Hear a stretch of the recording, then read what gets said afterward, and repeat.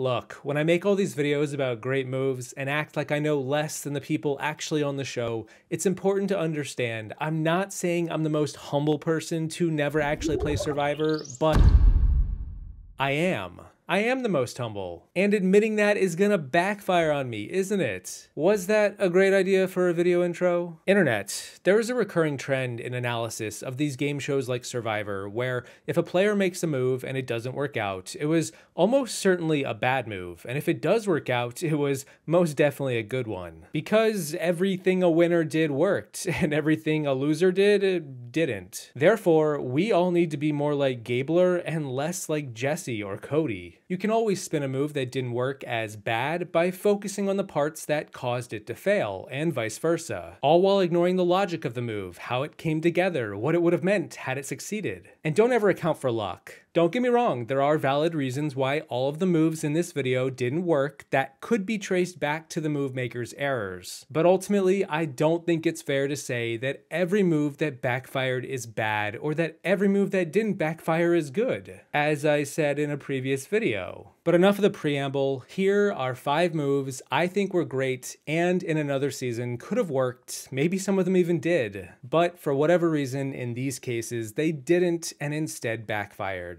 And no, I am not bringing up JT giving his idol to Russell. Let's start the video with a move most recent in everyone's minds. I referenced them at the top of the vid, and yeah, it is Jesse sniping Cody at the final 6 of Survivor 43. Jesse nabbed Cody's idol and also blindsided him, and a lot of fans would say this move was amazing at the time, but then Jesse didn't win the season and retroactively began to wonder if taking out Cody here was the right way to go. Had Cody survived the final 6, Jesse would need to take him out at either 5 or 4, which would have proved difficult given Cody was the most likely player to win the challenges. He was easily the frontrunner to win the season based on what the jury was saying, so it was imperative Cody go before the final 3. You could take a chance and cut Cody now at 6, and given Jesse had a second idol, he was already safe at the final 5. So it really just came down to winning that final challenge or making a fire, which isn't the worst odds. Jesse did come in second in that final 4 challenge after all, and he did have a fire going. He just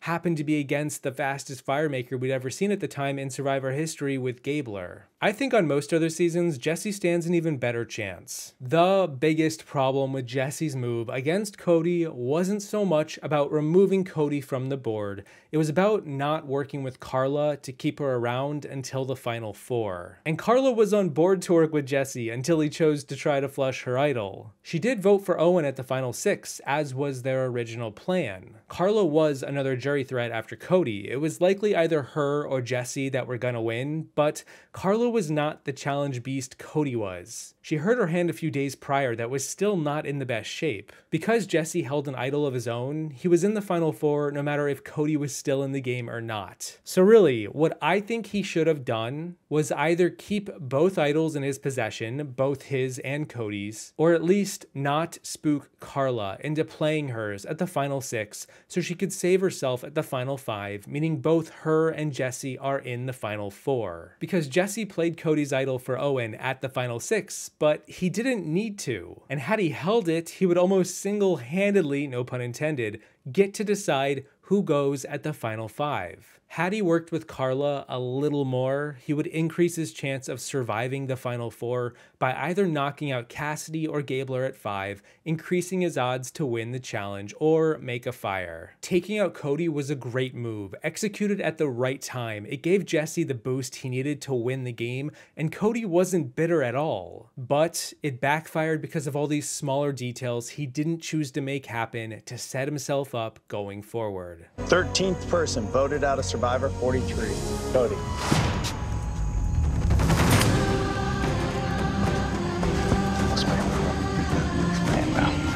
Cody, tribe has spoken.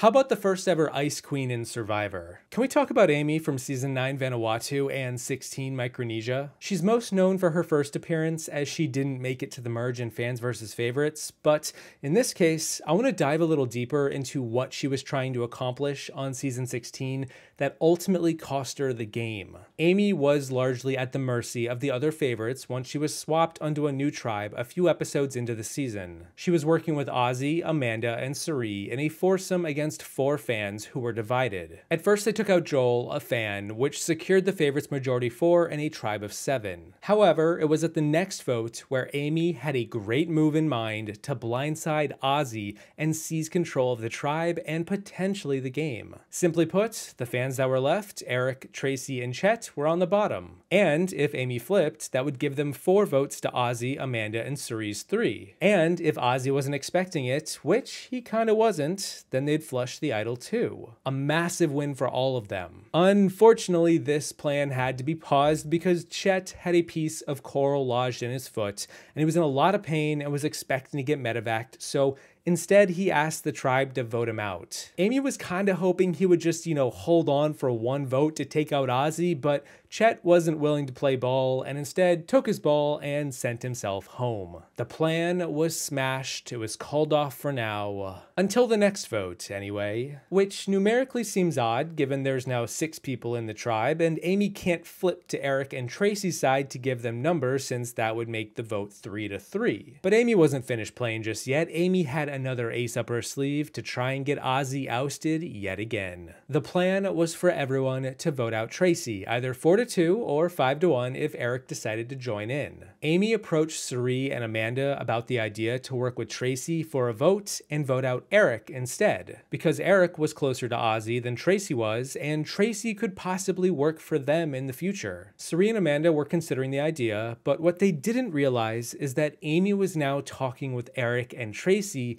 about actually voting out Ozzy. And if Ozzy, Cirie, and Amanda split their votes 2-1, this meant Amy, Tracy, and Eric could seize the day and pull off a 3-2-1 vote against the Queen Cirie, who actually pulled this off 4 seasons prior. It almost went through until Cirie and Amanda decided it wasn't worth blindsiding Ozzy to send Eric packing. They didn't want to tip their hand too soon that they were against him, and it's a good thing they didn't, because then we'd never get the Ozzy blindside a few episodes later. But it needs to be said that Amy was playing her butt off here, and for 2 votes, she was making great moves to better position herself. She was threading a needle from a disadvantage and making it work. But for one reason or another, it didn't end up happening, and then it all backfired on her when Tracy was voted out and Eric became the next target, and he ratted out Amy's plans to the other favorites to prove she wasn't as trustworthy. Amy tried to play it down, but it wasn't enough, and her bright ideas came back to bite her. I was never a part of the original alliance between James, Parvati, Cirie, Amanda, and Ozzy.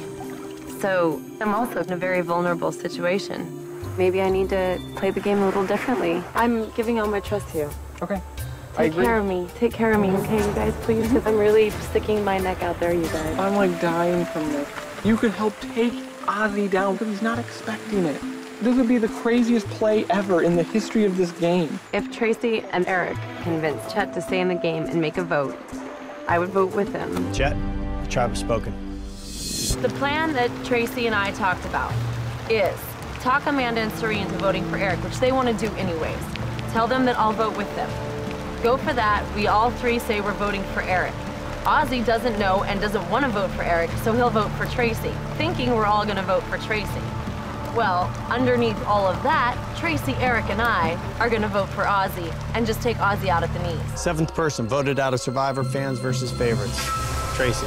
And since we're already talking about Cirie, how about her infamous move to use Sarah's vote steal advantage against her to attempt to save Sarah by voting out Ty at the final 7 of season 34 Game Changers? Every time I try to explain this move in a single sentence, it always sounds so confusing. Cirie is one of the only people on the cast to actually deserve that title, Game Changer. Cirie was changing the game in real time when this great move came back to haunt her after the small print at the bottom of the advantage revealed she wasn't able to do what she wanted to do after all. And can you blame her? Like, does anybody actually read the fine print? Basically, Sarah had this vote steal advantage and gave it to Suri to hold on to. Suri believed that Sarah was in trouble and she wanted to vote out Ty. And so Suri's plan was to use the vote steal to steal Sarah's vote and cast 2 votes against Ty, all the while convincing Ty that Suri wasn't using it against him because she's not stealing Ty's vote, she's stealing Sarah's vote. And Ty had an idol, and she didn't want him to play that idol because she wanted to vote him out, so she couldn't let him get suspicious. Suri was trying to keep so many plates spinning at once, and for what it's worth, it could have worked if it weren't for the fact that the advantage said it wasn't transferable, meaning Suri wasn't allowed to use it, only Sarah could ever use it because it was hers because she found it first. Which is kind of dumb and just limits the gameplay, and it's a stipulation that would later be removed in future seasons, but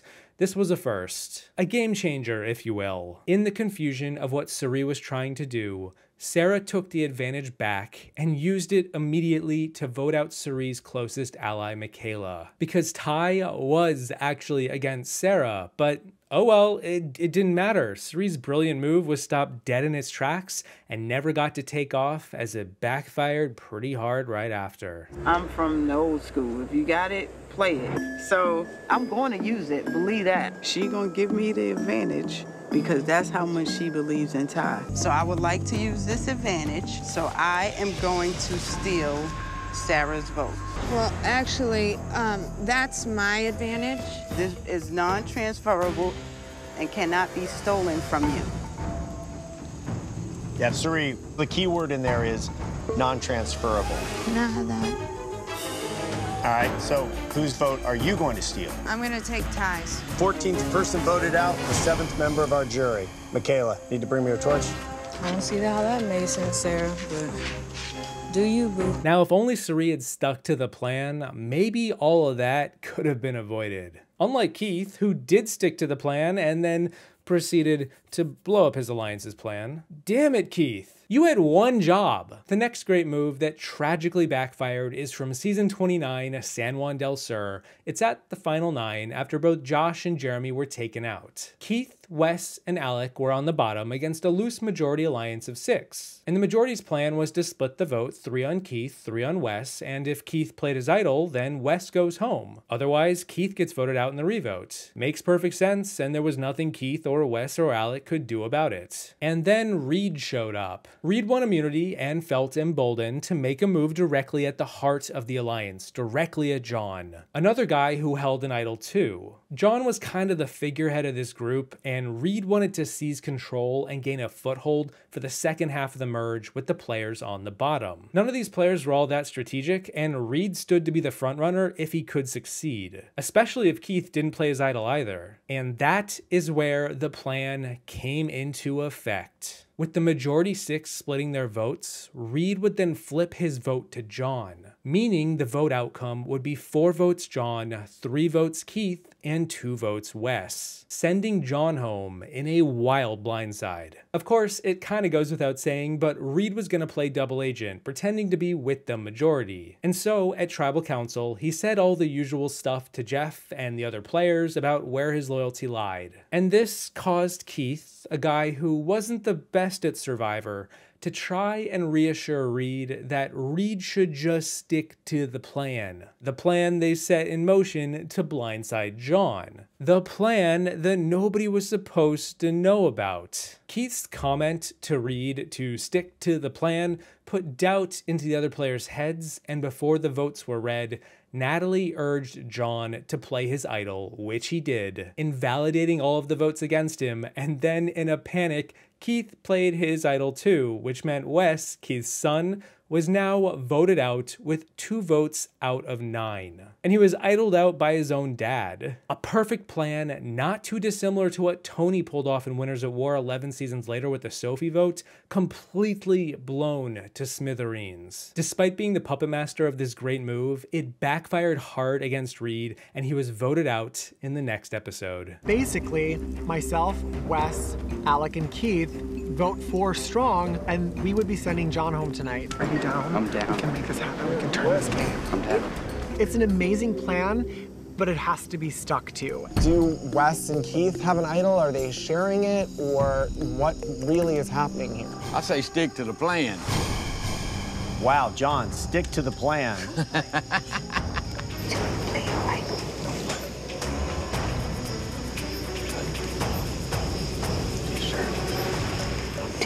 This is a hidden immunity idol. Any votes cast for John will not count. 9th person voted out and the 3rd member of our jury. Wes, you need to bring me your torch. Sly dog, you. Last but not least, internet, let's set off the fireworks for the grand finale. One of my favorite tribal councils, especially watching it live at the time, if only because of how unprecedented it was. Season 26. Caramoan. The Three Amigos Final 10 blindside against the entire cast after Reynolds wins immunity and Malcolm plays 2 idols. One for himself and one for Eddie, ensuring they all had safety from the votes and the majority 7 alliance had nowhere to hide. The Three Amigos were at the bottom at the final 10, and they needed to make a bold statement to disrupt the status quo. And yeah, as I said, Reynolds won the challenge, so he was safe. Malcolm, meanwhile, held 2 idols, meaning he could play one for himself and one for the 3rd amigo, Eddie. All 3 of them were now going to be immune. The other 7 players were working together and were in a mad scramble to figure out on the fly at Tribal Council what to do. The move itself is inherently great because of the protection it provided for each amigo, but also because it had a massive impact the moment that Malcolm pulled out both idols. None of these players expected this to happen. They did not see this coming. Malcolm could have kept his mouth shut. He could have waited for the votes and then just played the idols and sent one player packing, which is technically what happened, but he wanted to leave a mark on the other alliance and try to break them up. It's one thing to get your target out, but it's another to do that and completely shatter the opposition. Ensuring safety for your alliance is great, and Malcolm worked his butt off to find that second idol, but the problem that caused this move to backfire right after is that Malcolm declared who the 3 amigos were putting their 3 votes on. They were voting for Philip. So the other 6 players realized a few things in that moment, knowing where the amigos were voting. They could either vote for Philip in a dog pile to hide their pecking order, or they could continue to vote for Malcolm and Eddie just to ensure both idols get used. Because Malcolm was saying he was gonna use them, but he technically hadn't yet. If they don't vote for the amigos, or they decide to vote for each other, or just vote for Philip, then perhaps Malcolm won't need to play the idols after all. And that scare tactic is a great maneuver. And the idea of causing the opposing alliance to scramble and pick a random target at the last second can be effective in exposing their cracks and divisions, which there were. There always are. It's a great move that was replicated to a smaller degree by Mike Holloway 4 seasons later in Worlds Apart, and the key difference is that Mike didn't reveal his vote with the move. Because Malcolm revealed that the amigos were going to all vote for Philip, the majority alliance of 7 still split their vote, just to call Malcolm's bluff. And although the vote count got messed up, as Eric did flip his vote to Philip, meaning Malcolm only needed to play 1 idol for Eddie, it all backfired when Malcolm realized he went from holding all the power to giving it up with the amigos vote reveal. The majority continued to hide, to not flip, and he had no choice but to burn both idols, which he did, and he was defenseless in the next episode and subsequently voted out. Great move, but the execution needed some tweaking. So this is the other immunity idol I've been hanging on to. I'm giving it to Eddie. Yeah, I had that one for a while. I just found the other one today. The looks on faces. Andrea can't even look up. What a shift! That was the idea. That was...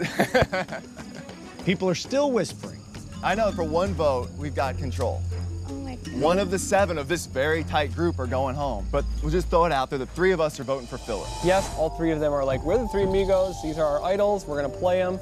But there is some bonus in keeping 1 idol. What if 1 person decides not to play it? And those are 5 times Survivor players made great moves. That backfired. Shame that. Let me know what you think about these moves and what you might have done differently and any others you remember. A big thanks to my patrons for all your support. Thank you all for watching. I hope you enjoyed the video. Don't forget to stick to the plan by not revealing there is a plan on your way out, and I will see you in the next one. Once I awkwardly stand here and wait for Andrea to piss off. What is she, my babysitter? Morning.